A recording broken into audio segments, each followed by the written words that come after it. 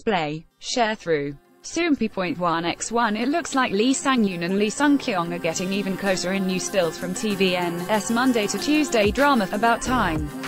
See also, watch, Han Sung-yoon, SF9's Rowoon, Lee Sung-kyung, and Lee Sang-yoon have sweet chemistry in About Time. Clipping About Time. Lee Sung-kyung plays Choi Michaela, a musical actress who has the ability to see how much time a person has left in their lives and therefore, also knows that she does not have much time left.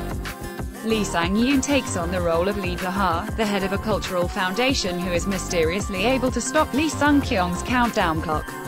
Soompi. News. English.300x250, BTF Soompi.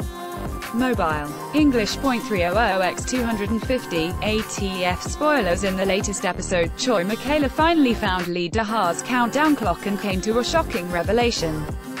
Her countdown clock would start turning backwards and add time to her life when she is with Lee Da-ha, but that would in turn take away time from Lee Da-ha's own life.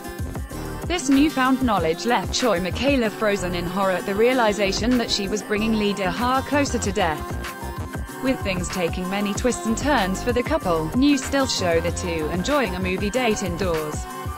Lee Da-ha gazes at Choi Michaela with love in his eyes before going in for a kiss while she strokes his hair and watches over him as he sleeps. The scene feels like Dear Vu as the pair had previously almost kissed at a movie theater when they were just a businessman and his driver.